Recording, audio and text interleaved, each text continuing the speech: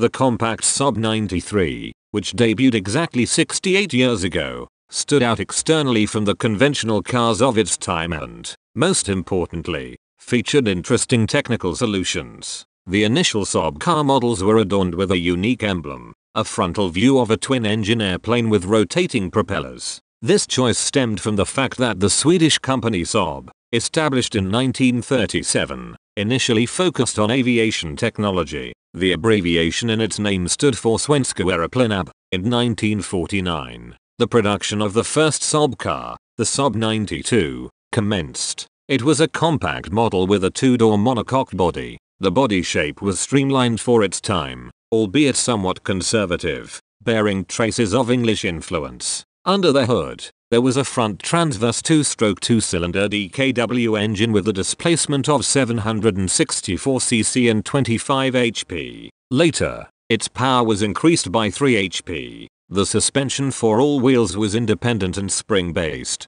In 1952, a model with slightly improved aesthetics, the Saab 92B, was introduced. Instead of the previous unremarkable radiator grille with 4 horizontal bars, a small, refined vertical grille appeared, with moustache moldings extending from its sides. All these distinctive features continued into the next model, the Saab 93, which debuted in 1955. However, this model marked a new significant stage in the brand's history. The engine, while still two-stroke, now had 3 cylinders instead of 2. Despite maintaining the same displacement, 748 cc, it produced noticeably more power, 33 HP. The car received a new 3-speed gearbox and a new independent lever spring suspension for the wheels. With a curb weight of 780 kilograms, the maximum speed reached 120 kilometers per hour. Fuel consumption ranged from 6 to 8 liters per 100 kilometers.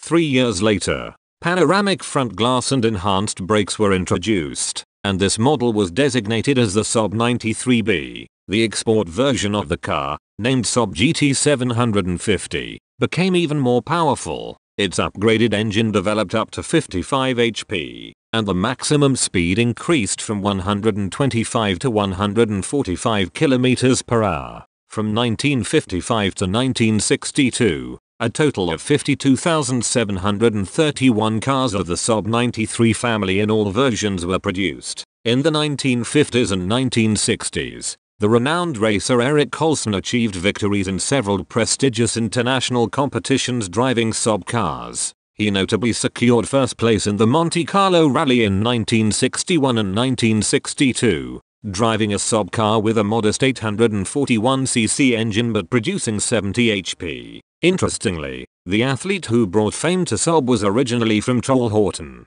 the city where the Saab company's automotive plant was located.